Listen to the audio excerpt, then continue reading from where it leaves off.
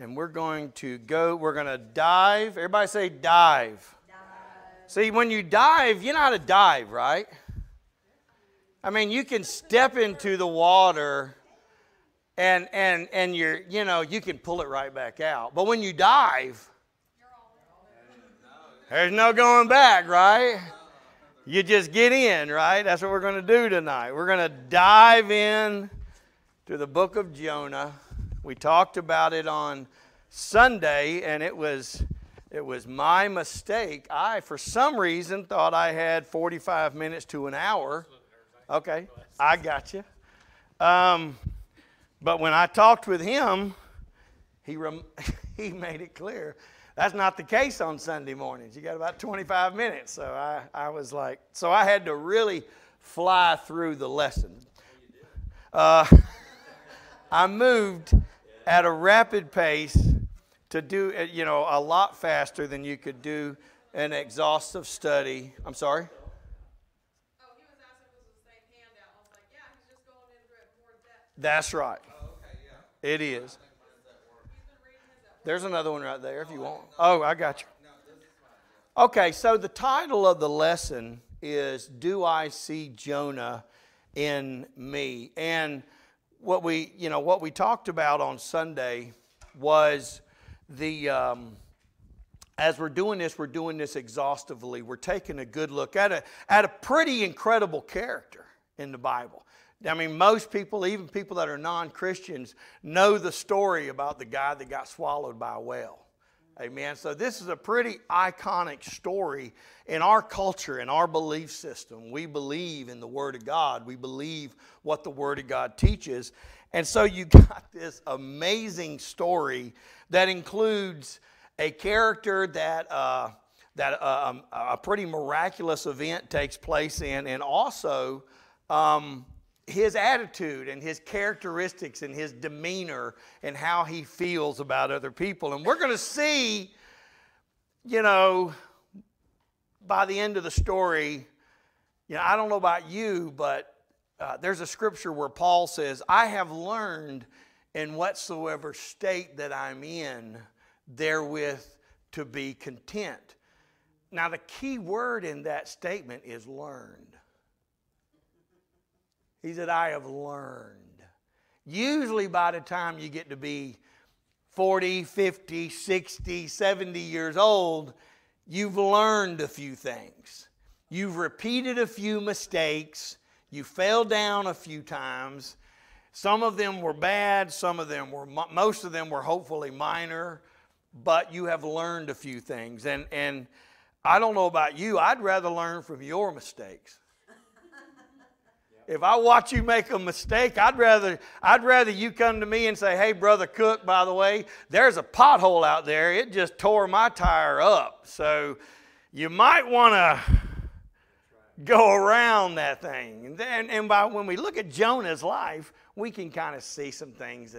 And if we see some of that in us, we can say, well, okay, I need to put my belief system back up on, and my attitude and my demeanor back up on the table, and maybe I can make some adjustments.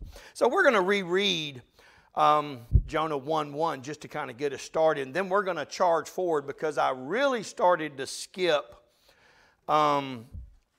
through on about page 5 of these notes is where I really started to jump forward. So just laying a foundation, Jonah chapter 1, verse 1. One day the Lord spoke to Jonah, and most of my scriptures will come from the Good News translation. One day the Lord spoke to Jonah, the son of Amittai. He said, go to Nineveh, that great city, and speak out against it. I am aware of how wicked its people are. Now, we talked about sin on Sunday and what is sin. And sin, by a biblical definition, is simply a miss. God's got a plan, and you are not your own, okay? You are bought with a price. God's got a plan for your life, a path that you should follow, okay? And even if you stray from it, you should be willing to come back to it. Even if you stumble, you should be willing to get back up. Because why? He's the shepherd, and we're the lambs, amen? He's the master, and we are the servants. So we look to Him for guidance and instruction. And so when we sin, we miss the target. Now, verse 3, Jonah, however, set out in the opposite direction. Okay? Now, interestingly enough, most of my mistakes have not been the opposite direction of what God wanted me to do. Usually, if I make a mistake, it's because I'm doing an oblique. Anybody know what an oblique is? It's kind of it's a deviation, not a major deviation. It doesn't take long to get back on course. But it says here that Jonah actually went the opposite direction. And he began to do what we would call run from God. Now, in verse 4, the Lord sent a strong wind on the sea, and the storm was so violent that the ship was in danger of breaking up. And the sailors were terrified and cried out for help. Pointed out on Sunday, and I'll point out again, this gives us, when you're reading the Scripture, I like to look for verifiables. And one of the verifiables here is the sailors were scared. Okay? I mean, this kind of verifies the severity of the storm. Most sailors, I know I've been through multiple storms out to sea in the middle of the ocean. Wasn't no big deal. But I can tell you 2 of them that had every single person on the ship pretty nervous. Okay? They were serious storms. And everybody was worried. And this is a situation where this storm was obviously quite tragic. And of course, Jonah, according to the Scripture, was found by the captain sleeping in the bottom of the ship at the bottom of page 2. And then skipping over to page 3 on the notes, he wakes him up, and Jonah begins to tell them who he is. Now, verse 10 says, Jonah went on to tell them that he was running away from the Lord. The sailors were terrified and said to him that that was an awful thing to do. The storm was getting worse all the time, so the sailors asked him, what should we do to you to stop the storm? Jonah answered, throw me into the sea, and it will calm down. I know it's my fault that you were caught in this violent storm. Now, this is a scripture that it's really quite amazing. When you look at the Old Testament, I don't know about you. Guess what? I just started Jeremiah today. It's wonderful. I mean it too. It's a wonderful book. Jeremiah is called in Jeremiah 36 to collect his writings. So it's writings and sermons and ministries. And he gives it all to this guy by the name of Baruch to record the book of Jeremiah. But Jeremiah, I think it's chapter 1 to 34, is chewing Israel out. I mean, it gets exhausting. Because I read the Bible through chronologically. So, in other words, I'm fixing to just mow through Jeremiah. There's not going to be those little stops in New Testament. It's going to be all Jeremiah for about 2 weeks. So, or a week and a half, something like that.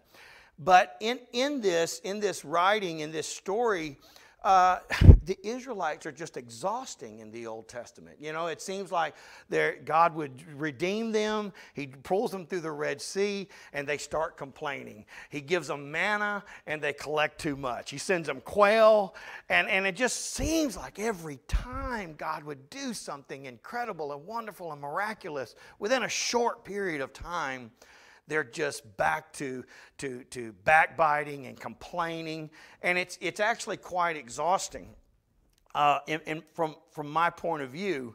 And in this story, Jonah is, of course, as a Hebrew, he's on the run from God, and let's see here. Let me read this again. Yeah, once again, I like to look at what Jonah is saying. Choices are being made in the middle of the tragedy, and these choices are showing us. I'm sorry. I almost lost my train of thought. So, in the Old Testament, you don't see the characteristics of God being transferred to the people as often as you want. But that's even happening today. I mean, when we receive the Holy Ghost, that is a transformation. Amen? And we all, I remember, by the way, I remember receiving the Holy Ghost the first time I got the Holy Ghost. I felt lighter. I mean, I literally, physically felt lighter.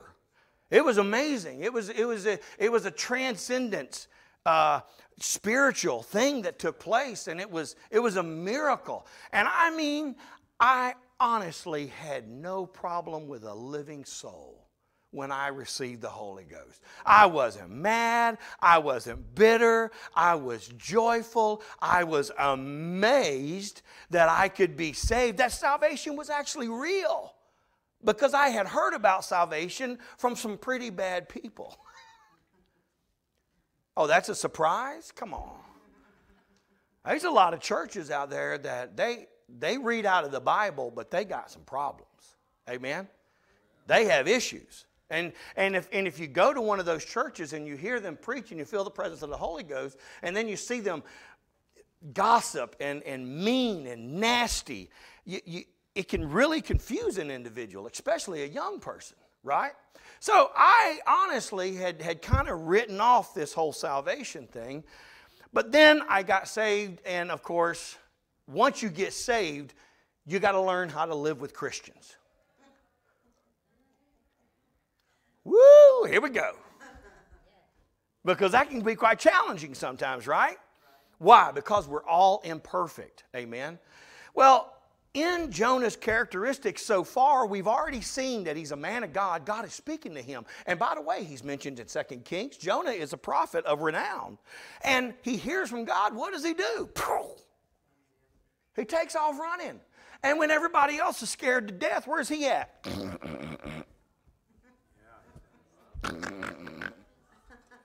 I mean, the Bible says the captain has to wake him up. Hey, man, what are you doing? We're dying. Okay? Yeah.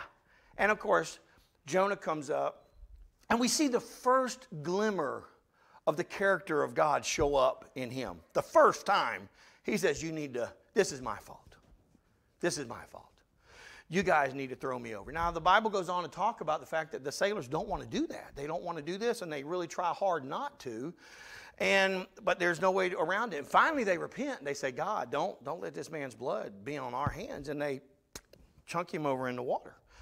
And then, of course, begins the amazing tale of Jonah and the or fish. Jonah chapter still verse 17, and at the Lord's command, a large fish swallowed Jonah, and he was inside the fish for 3 days and 3 nights. Now, this is an amazing story. It's a miracle, okay? Now, I said it the other day, and let me back up and read a few scriptures before I give my disclaimer here. Jonah chapter 2, verses 1 through 10. From deep inside the fish, Jonah prayed. Okay? I mean, sometimes it's amazing what it takes to get our attention, right? Amen? I stand beside this, and I would encourage you, if you have lost loved ones, if you have lost friends, you know, I don't know about you, but I pray for them. And I have a 3-ring binder. I got most of y'all's names in it. Brother Ray, Brother Roy, sister, you're in there. I don't know you, sister. Your name's not in my prayer book. I have to get your name. I can put it in my prayer book. But we pray for each other, right? We pray. Okay, well, listen, my prayers aren't always for your benefit. My prayers for those that are away from God are that they come back. Now, whatever they got to go through to come back, I know is better for them, even if they got to go through hard times. Even if they have to suffer loss. Their salvation is far more important than a college education. Can I get an amen? Amen. Their salvation is far more important than their comfort, than their bills being paid, than their air condition being turned on all the time. Their salvation is far more important. Sometimes it takes us hitting rock bottom for us to find out that Christ is the rock at the bottom. Right. Amen? Yes. And so in this scenario, Jonah is in the belly of the well and he begins to pray. And from deep inside the fish, Jonah prayed. And verse 2, in my distress, O Lord, I called to you, and you answered me. From deep in the world of the dead, I cried for help, and you heard me. Now, we are seeing something in this scripture text that is a saving grace. Nothing moves God like faith. Without faith, it is impossible to please God. And yet listen to Jonah's phrases. He is saying, I'm in here, but I know you hear me. I'm in this terrible situation, but I know you've heard my voice. Verse 3, you threw me down into the depths, to the very bottom of the sea, where the waters all rolled over me and all your mighty waves rolled over me. I thought I had been banished from your presence and would never see your holy temple again. And page 5 talks about the water choking him, the seaweed. And then, of course, verse 7, when I felt my life slipping away, O Lord, I prayed to you in your holy temple, you heard me. Now, several times we hear something in Jonah's prayer that tells us very clearly that he has faith. What did he just say? You heard me. That's what he says. You heard me. I'm in the belly of this fish. I'm going to be quite frank with you.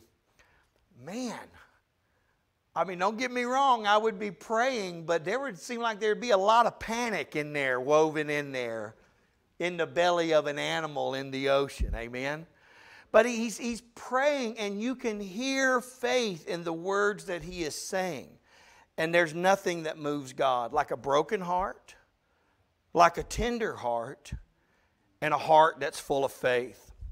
Matter of fact, in Luke chapter 22, verses 31 through 32, and the Lord said, Simon, Simon, behold, Satan hath desired to have you, that he may sift you as wheat, but I have prayed for thee, that thy faith fail not.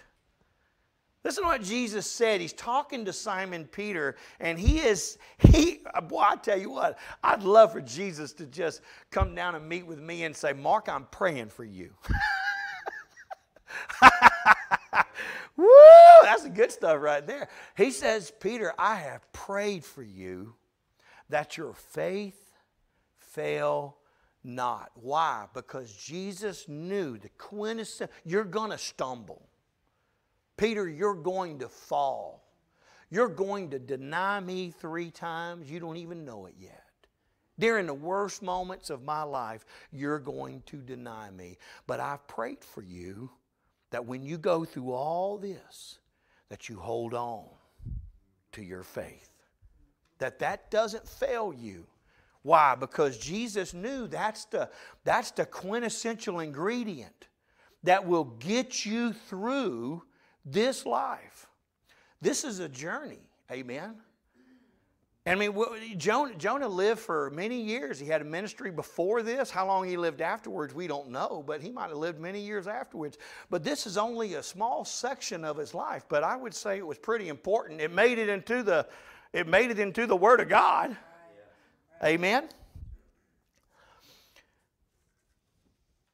Verse 10. Let me go back and read verse 8. Those who worship worthless idols, once again, this is Jonah.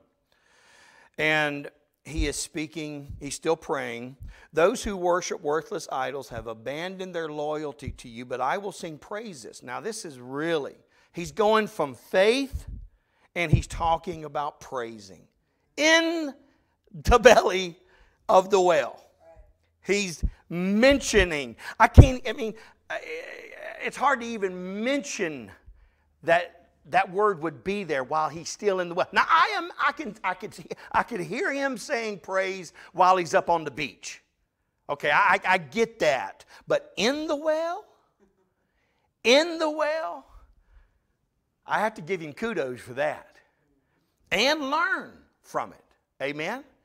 In the well, he said, but I will sing praises to you. I will offer you a sacrifice and do what I have promised. Salvation comes from the Lord. Then the Lord ordered the fish to spit Jonah up on the beach, and it did. Now, once again, I'm going to speak this. Not everybody, this is not the most pleasant thing to hear, but it is the truth. The fact that Jonah was well puke instead of well poop was grace.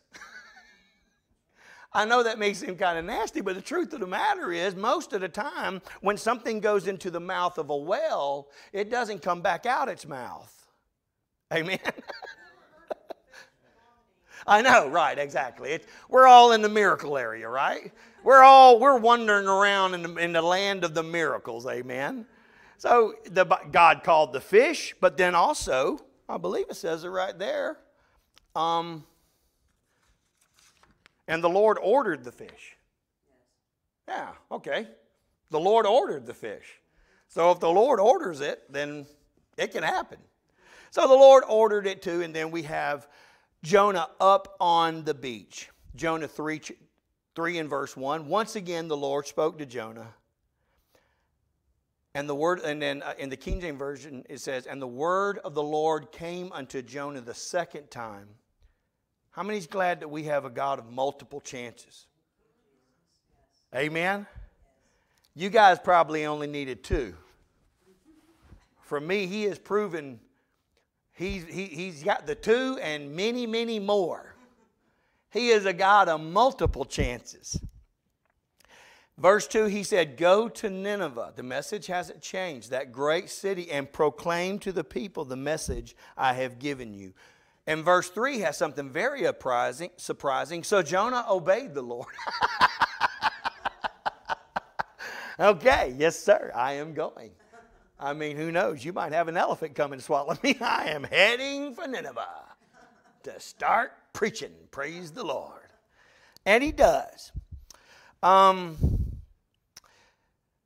Okay, so he goes. So Jonah obeyed the Lord and went to Nineveh. I'm sorry, I had a scripture right in between there from Matthew 21. And went to Nineveh, a city so large that it took 3 days to walk through it. Jonah started through the city. After walking a whole day, he proclaimed, in 40 days Nineveh will be destroyed. Now, once again, I'm not a fire and brimstone preacher, even though I do preach fire and brimstone from time to time. Why? Because the Bible mentions hell 3 times as much as it does heaven. Well, that means something. Amen? If the Bible is willing to talk about hell 3 times more than heaven, then I'm definitely going to include hell in my preaching. Why? Because we got to avoid hell at all costs. We got to make it to heaven. Jesus said, I have gone to prepare a place for you, that where I am, you may be also. Exactly. Amen. And that is our goal. But at the same time, it is unwise to forget what would happen if we didn't follow. There is an alternative. Not choosing is choosing. Amen. Not choosing to follow Christ is making a choice. Choosing to do it poorly, that's between you and God.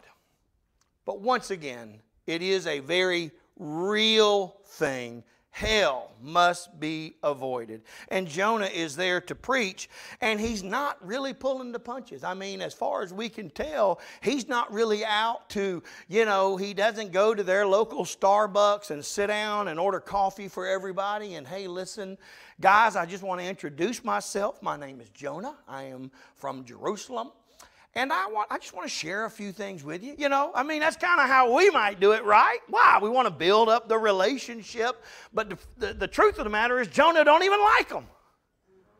That's right. He doesn't even like them. He doesn't even want to be in Nineveh. As a matter of fact, as soon as all the Ninevites are baked, he can head back to Jerusalem and get back to being a prophet. Well, he starts to preach. Verse 5, the people of Nineveh, something amazing happened. The people of Nineveh believed God's message. So they decided that everyone should fast, and all the people, from the greatest to the least, put on sackcloth to show that they had repented. Now Matthew 3:8 says, bring forth therefore fruits, meet for repentance. What does that mean? Bring forth fruit. That's a very old English way to say something. I read the Good News Translation, NIV usually. The King James can be a little archaic. What does it mean to bring forth fruits, meet for repentance? Anybody?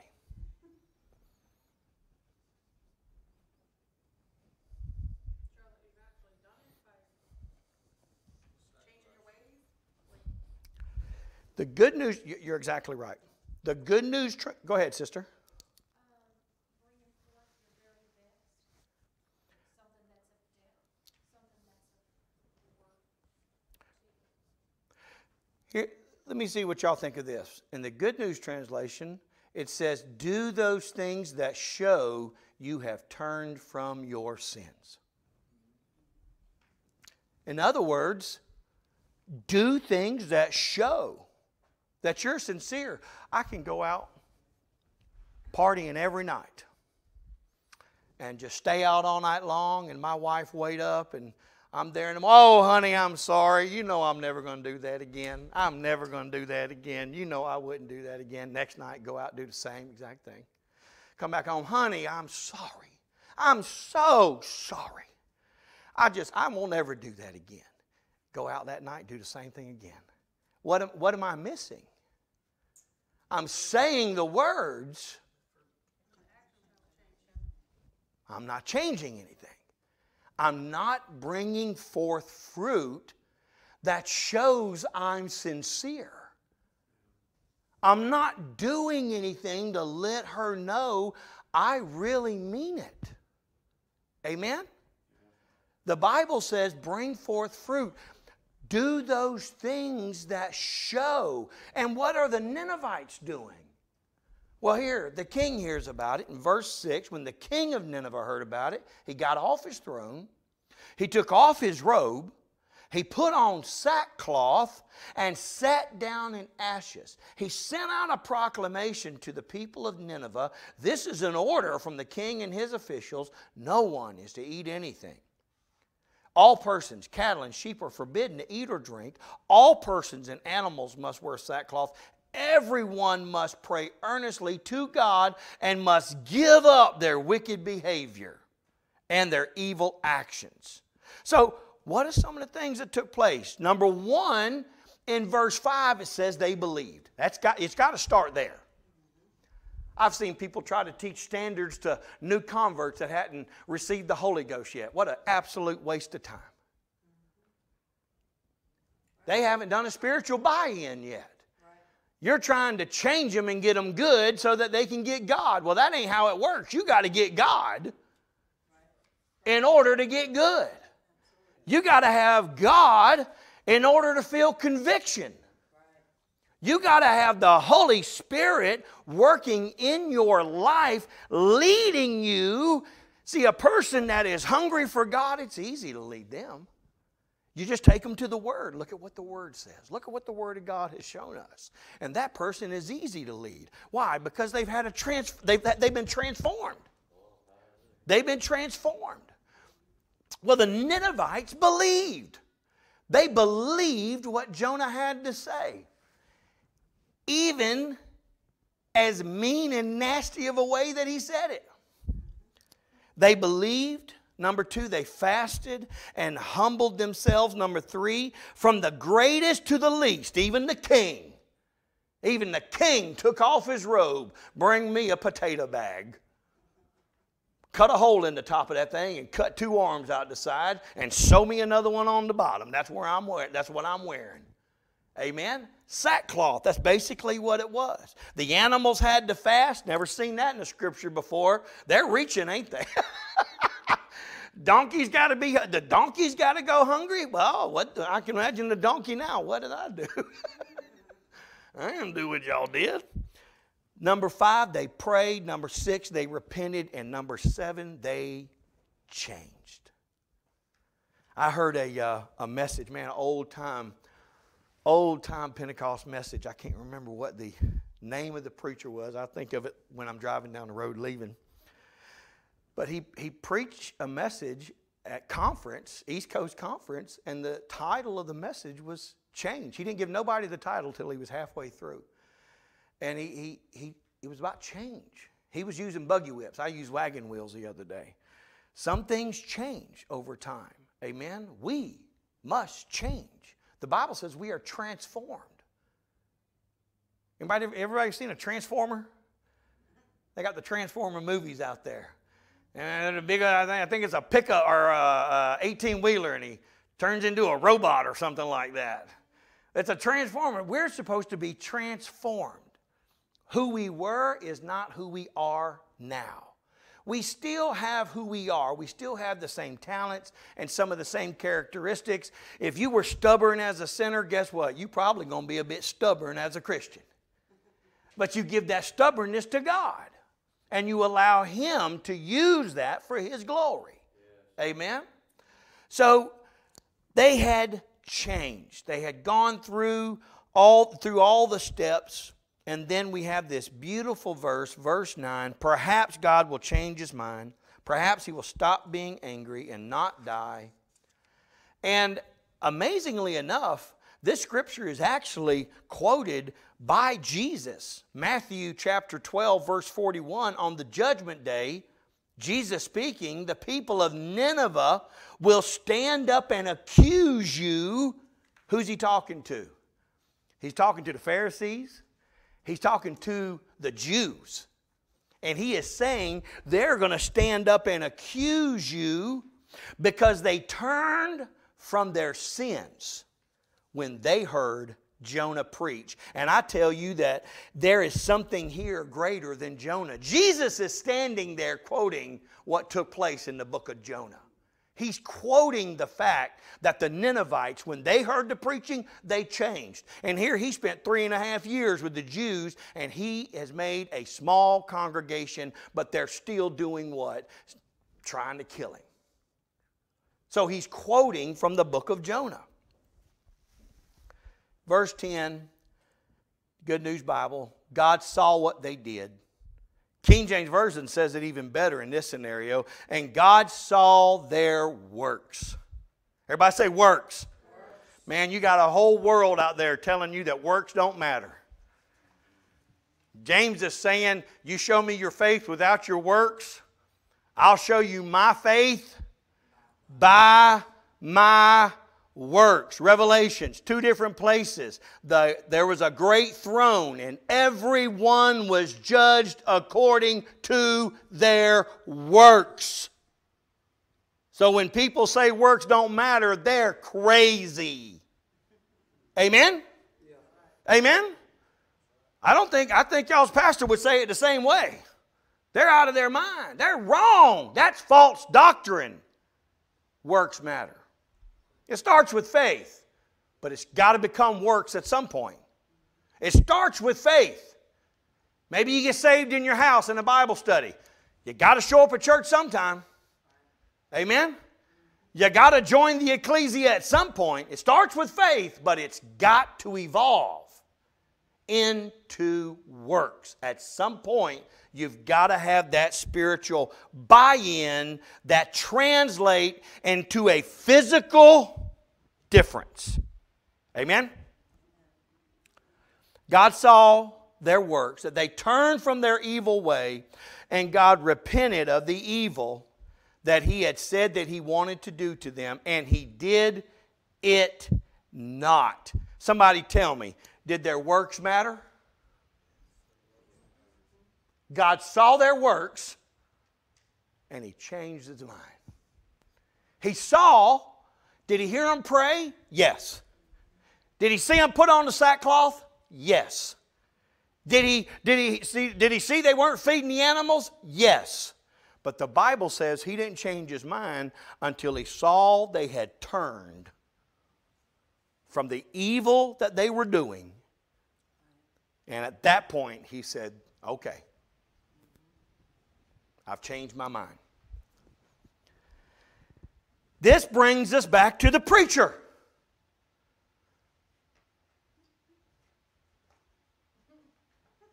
I love it. I love the final chapter because we go back to Jonah.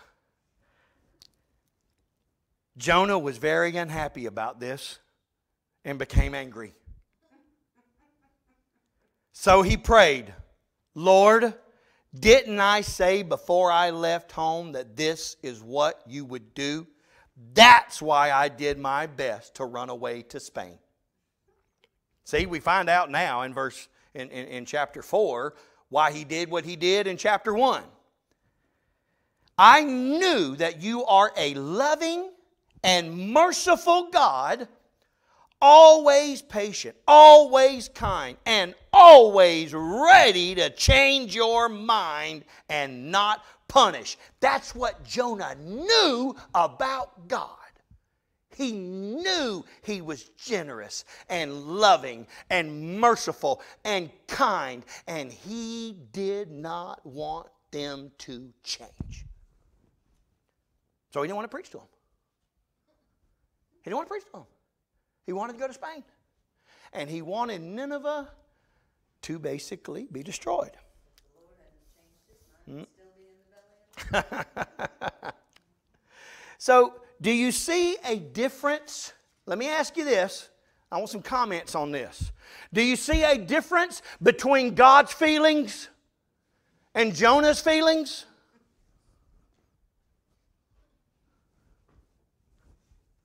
They're not meshing. They're not jiving, are they? You've got and granted this is Old Testament, and we're going to give him some space there. Amen. He don't have what we call the Holy Ghost. He hasn't. Jesus at this point had not died on the cross. The veil had not been rent as of yet. And so what we have written on the tablets of our heart, he still had to rely on written in stone, right? But still, you had plenty of people in the Old Testament that were tender and kind and generous and extremely successful. And then you had other people that were successful, but goodness gracious, old Elijah, he was successful, but he was a smart aleck. Remember when he went to fight with the people at Baal and the altar, and they were cutting themselves, and he didn't call the ambulance or nothing. He just busted out laughing. Y'all need to shout a little louder. Maybe your God's in the bathroom. Yeah, maybe he's on vacation. You guys need to get with it, boys. He was a smart aleck. But that was a different day and a different hour. But still, we have the character of God that is coming through in this story. It's just not coming through very well in the preacher. Amen? I mean, it's there. We can see in the story the character of God, but we're seeing in the preacher. What do you see? I mean, the title of this is, Do I See Jonah, ... That's a pause, in me. What do you see in Jonah at this point? Stubbornness. You should talk. What do you see? Arrogance?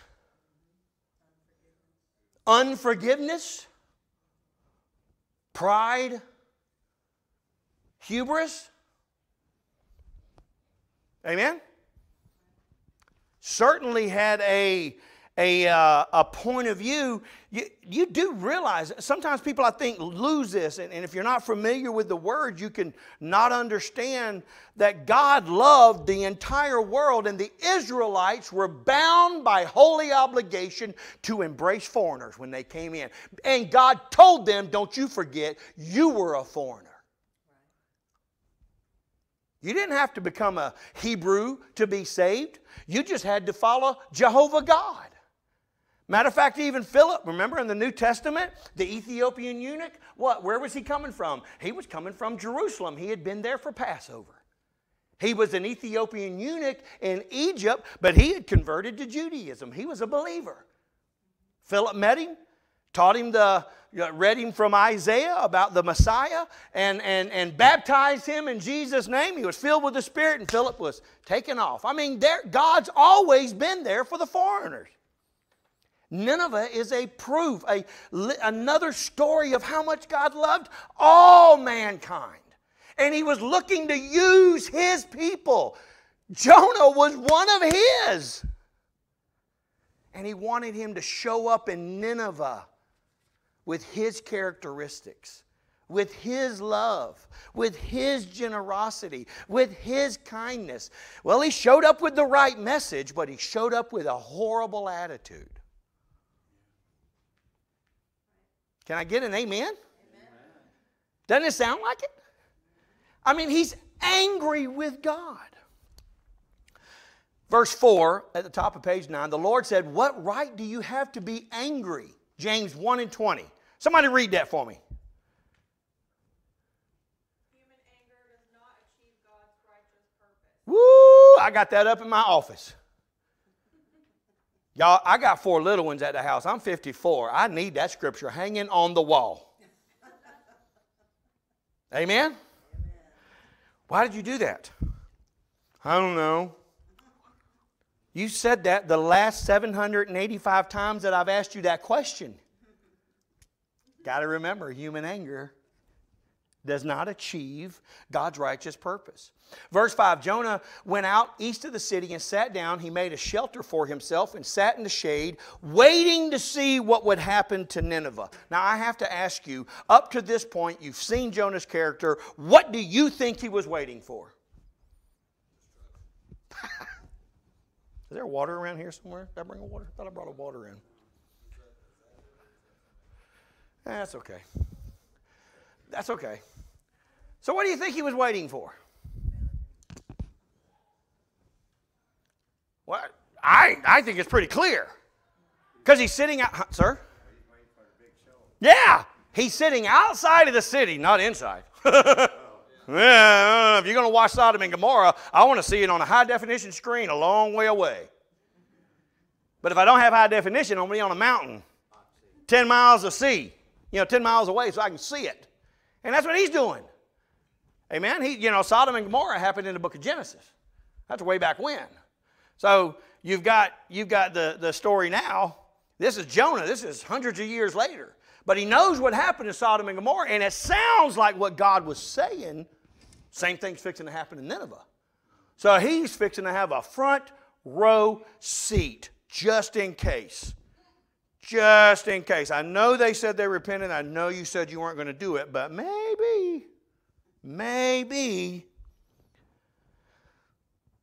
Verse 6, then the Lord God made a plant grow up over Jonah to give him some shade so that he would be more comfortable. Can you?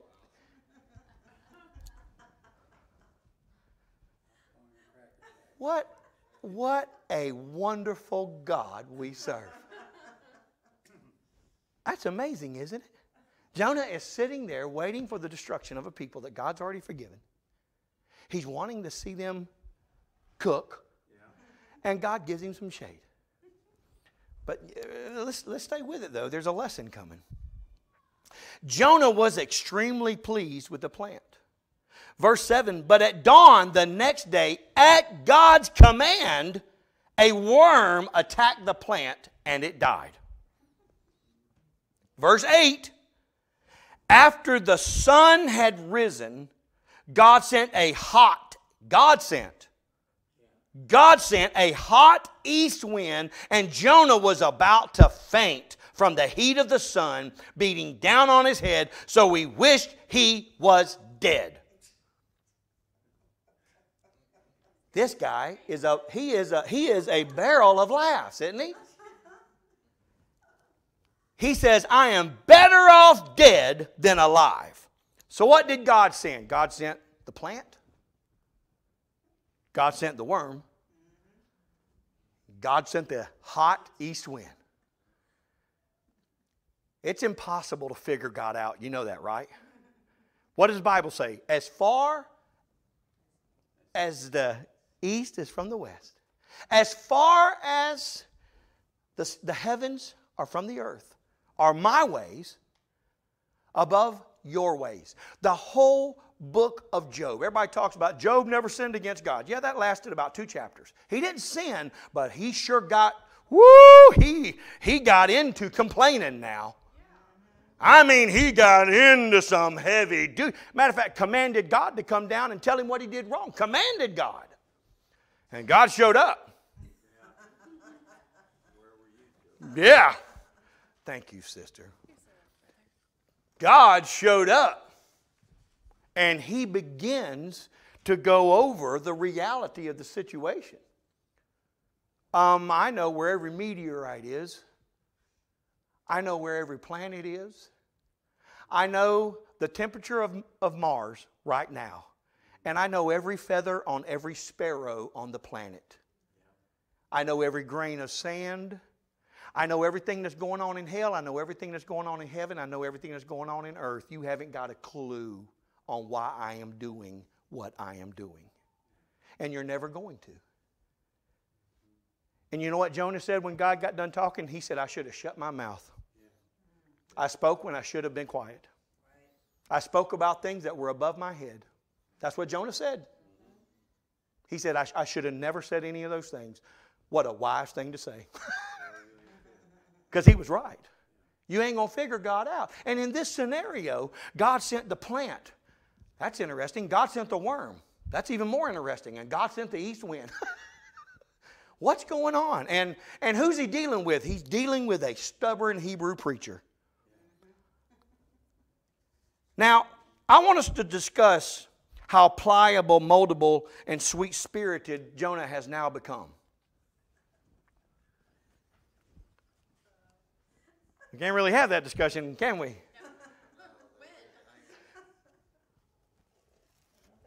Unfortunately, we just don't have access to that. Unfortunately, the story comes to its conclusion. Verse 10, the Lord said to him, the plant grew up in one night and disappeared the next. You didn't do anything for it? I love that. I believe in hard work. But let me tell you how I pray every morning. God, if you don't get involved in my life today, it's going to be a wreck. If you don't help me, I'm going to fail. You know me. You know me better than I know myself. Now, I can go out there and I can work hard all day long and I might mess it all up. So I need you to be up to your eyeballs in my life all day today. You can pray different, but that's how I feel. I need God in everything that I do. And here's what God is saying. You didn't do anything for it, and you didn't make it grow, yet you feel sorry for it. How much more then should I have pity on Nineveh, that great city? After all, it has more than 100, this is the size of that city, it has more than 120,000 innocent children. Jonah, come on. Come on, Jonah. They may not look like Hebrew kids. They may not talk like Hebrew kids. They may not act like Hebrew kids. But come on. Those are kids, Jonah. If a kid can't touch your heart, right? If a child can't touch your heart, Jonah, you need to go back to the altar for a little bit. Amen? 2 Peter 3:9. The Lord is not slack concerning His promise, as some men count slackness, but is long-suffering to usward, not willing, I love this, not willing that any should perish. It's not God's will.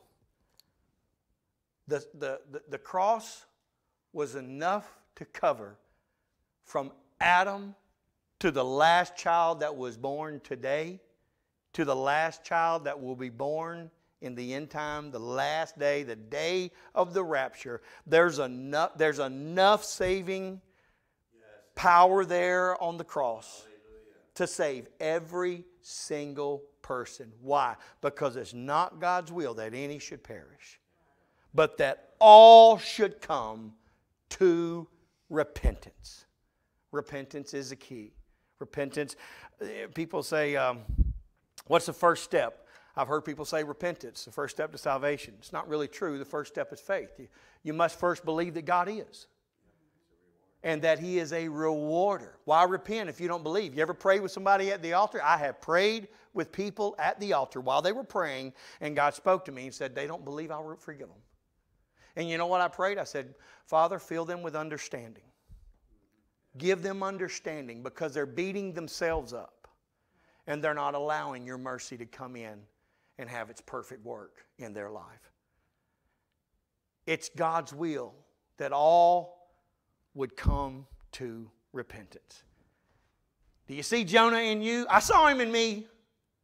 I did. I mean, I'm not his twin. Thank you, Jesus. But I mean, I could see, I saw places in me that I could put back up on the table. You know, you got to do that every once in a while, right? If you ain't dead, you ain't done. Right? Amen? Who was it? Josiah? Josiah, that I believe he was saved, but his last 10 years were a tragedy. Most of his life, he lived in a great life, but his last 10 years were the worst 10 years. The last 10 years that God, or 7 years, that God gave to him, they were a gift. And yet he did horror. He did bad things towards the very end. Solomon, come on, the wisest man that ever lived. 700 wives, dude. 700? Don't sound too wise. Come on, man. 700? Yeah. You didn't think that one through. Let's all stand. I think if we look at it, if we're honest with ourselves, we can take the biblical characters. David, we see good, we see mistakes. Moses, we see good. One of the saddest scriptures in the Bible is at the end of Deuteronomy, when Moses goes back to God and he says, you know, I've led these people this far. And God had already told him he couldn't go, you know, because he hit the rock. But then he says, I've done this, can I go? And God says, no, and don't ask again.